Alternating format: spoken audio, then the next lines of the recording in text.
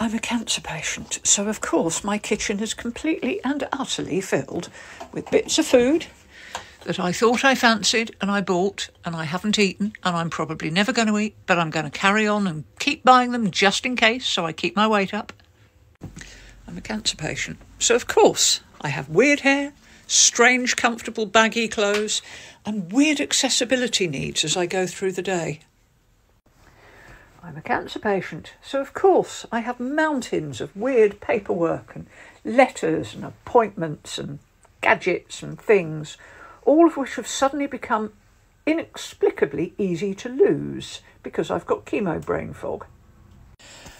I'm a cancer patient, so of course my bedside table looks, well, more like a pharmacist's dispensary drawer, with all sorts of weird medicaments, dangerous medicaments, unpleasant medicaments, and a bottle of Lucozade, because ultimately we know that's what's going to make me better.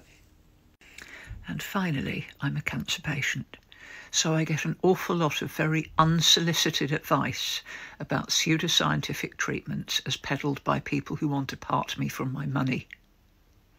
Please don't.